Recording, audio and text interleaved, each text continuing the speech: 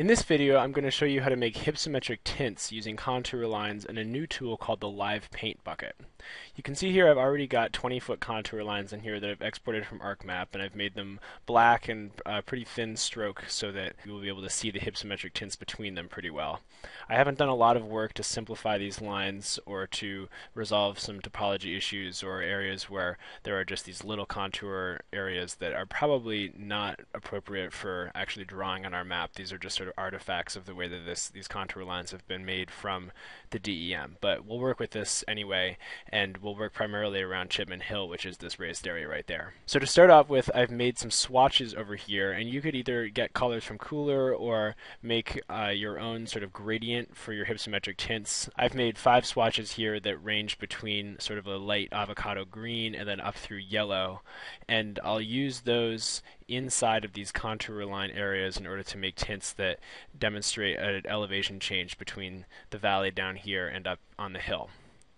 So to use the Live Paint Bucket, the first thing I'm going to do is draw a rectangle around my entire page. And I'm going to turn on my Smart Guides, Control U, just so I can draw that rectangle so it'll line up exactly with the corners of the page. And I might have to come in here and grab my selection tool and just make sure that they're lining up exactly with the page. The reason we're drawing this rectangle is because the contour lines you see here are dangling off the side of the page. I'm going to remove the fill from that just so you can see the contour lines beneath. And we need to create a boundary where our fill that's going to fill in the areas between these contour lines will stop. And so now when we use the Live Paint Bucket, the fill that we're going to drop into these areas will stop at that rectangle that we just drew. So now we've got that rectangle path at the top of our contours 20-foot layer. I'm just going to go ahead and select the entire layer.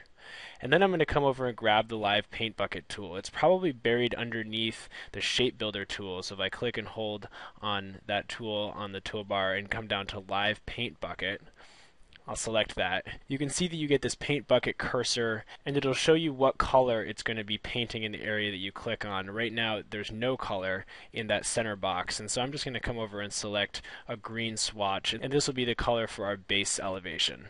So with that Live Paint Bucket tool, you can click once to turn your group that you selected into what's called a Live Paint group, and you can see here in the layers that it's turned this into a Live Paint group. It has all those paths in it.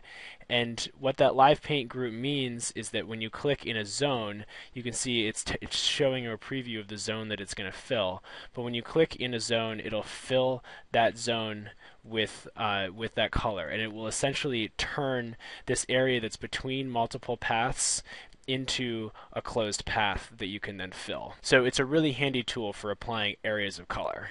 So I'm just going to fill in a couple of these areas around sort of the base of Chipman Hill. And then I'm going to come grab my next color, and I'll work with maybe the next 2 or 3 or 4 elevations in that color, and I'm going to make sure that I select all of the areas that represent that elevation. And come get my next color and fill in a few more zones here. Again, I'm just making sure that I am getting all of the bands that represent that elevation with that color. It's broken them up in a few places where there's sort of a bottleneck, where the area between the two paths is really small. It's sort of cut them off. I'll grab my next color, and you can see you're essentially drawing hypsometric tints by hand with this. And so I'm just sort of working my way around, and it is a little bit of a labor-intensive process because you are essentially drawing by hand, but it gives you a lot of sort of fine control over how you're drawing these tints. And at the end, I'll just sort of preview this by only drawing the tints in this area. You can see that you get this nice gradient with the tints as you work up the slope. And if I come back and grab my selection tool and deselect that area, you can see that you get this nice sort of hypsometric tint sense.